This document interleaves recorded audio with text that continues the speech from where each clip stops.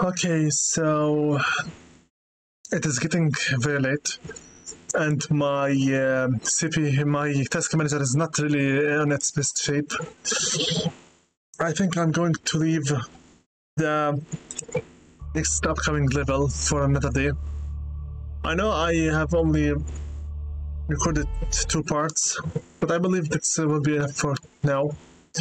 So I'm going to stop the game for now. Next session, hopefully, we're going to be defeating Minus and continuing on with the last arc of the game for Dungeons 1. If the game wishes to work right now, I believe that the laptop requires some restarting. Also, as I said before, in this level, I'll try to read everything I can read while making the dungeon, and also this one, return to it. By the way, 5 levels in total here before we went to the Zombie King, and for the Minus it was only just approximately 1, 2, 3, 4. Yeah, I better just close the game. It's about to crash.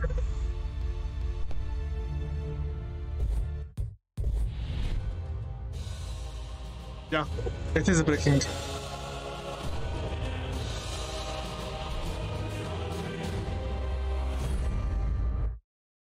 The thing is, the game is not stable anymore, and I need to restart the laptop most likely to clean off the RAM from it and the other needless services that I have currently active.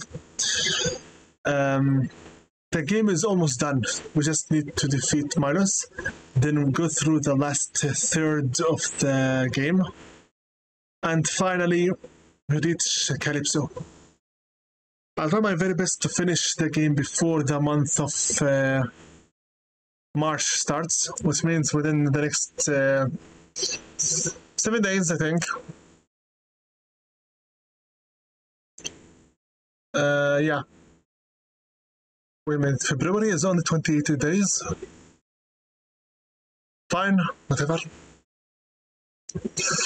I'll try to finish it before the March starts. So far, I've been playing this game for 30 hours. No problem.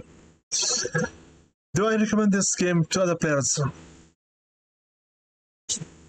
I believe I already answered this question before. And as a true real-time strategy, no. As a game designer, as an interior designer, maybe yes. But honestly, if you wish to have a better storyline and a better overall experience, you better go back to Dungeons 2 and 3. Right here. Dungeons 2. Which hopefully will start after Dungeons 1 is done. And Dungeons 3. For now, not a bit. Did I regret buying Dungeons 1? Not really. Nope. It's a weird experience, and I am enjoying it while it lasts. That being said, I believe that it's about it for this session, for today.